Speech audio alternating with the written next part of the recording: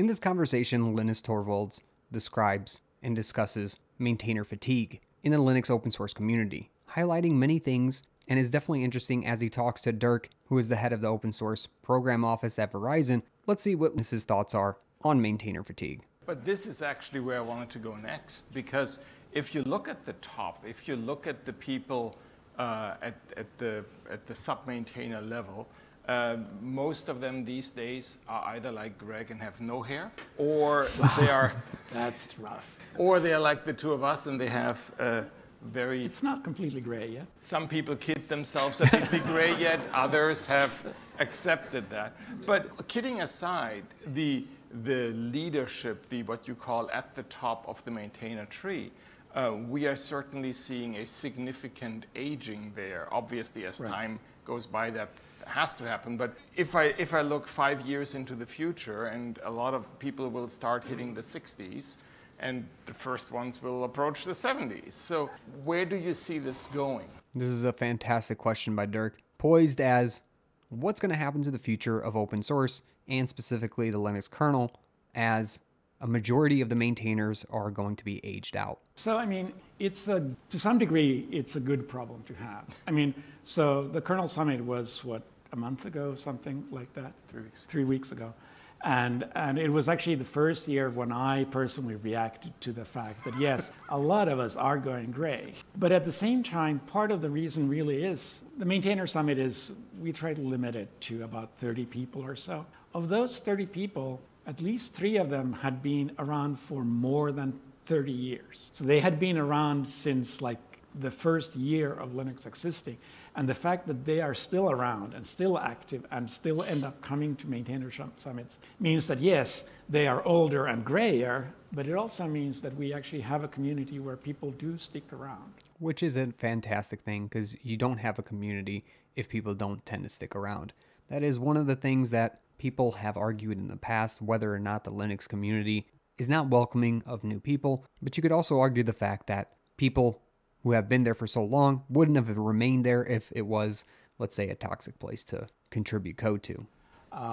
But that's a double-edged sword. Absolutely. And it's, for example, one of the things I liked about the Rust side of the kernel was that there was one maintainer who was clearly much younger than most of the maintainers, and that was the Rust maintainer. And we can clearly see that certain areas in the kernel bring in more young people. We had at the maintainer summit, we had this clear division between the file system people who were very careful and very staid, and they care deeply about their code being 100% correct, because if you have a bug in a file system, the data on your disk may be gone.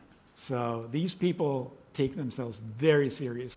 And then you had the driver people who are a bit more, especially the GPU people seem to be like anything. And you did notice that on the driver side, you have a much easier time finding young people. And that is traditionally how we've grown a lot of maintainers, including, Greg with no hair. So this is an interesting insight by Linus himself. There are clearly portions of the Linux open source community involving different subsystems where younger people tend to migrate to. But that's not to say that they don't move over to various other subsystems. For example, the file system, which Linus mentioned, there's going to be people who join the community trying to get started with something fresh and new and not necessarily caring about breaking things. But as they age, as they progress in their contributions, that doesn't stop them from moving to different subsystems, is what I believe is trying to be said here. I apologize, Greg. You can beat me up later. My forehead is getting larger every year, so what can I say? It's not far away from me. Let's switch gears completely and talk about something else. So that is kind of the end of the conversation here when it comes to maintainers and maintainer fatigue. Of course, there's going to be challenges and stress associated with the role of a Linux kernel maintainer, because you can already tell there's a difficulty finding maintainers. It requires large technical skills, but also a certain level of evaluation ability to their own code contributions. While many people contribute code, not many people stay around to become maintainers. as mentioned by some of the numbers given out, the commitment and ability to work collaboratively with others is really what drives people to stay. There's of course this broader issue of the Linux ecosystem, the open source community in general, to try to find solutions to help bring in more maintainers to eliminate this fatigue, whether or not that's exploring new technologies, including AI, including Rust, and much, much more. It is refreshing to see that Linus's thoughts on this is to welcome whatever technology or whoever wants to help. And that's the best that they can do at this point in the journey of Linux. Let me know what you think about contributors or maintainers of Linux. Do you think the open source contributors will fade away into the ether over the coming decades? Or is there going to be a shift in mentality to keep maintaining the kernel because we're getting better and better technologies and more people available who understand how to code? Let me know in the comment section below. I'd love to hear from you. Catch me in a great community on Discord, and I'll catch you in another video. Thanks for watching.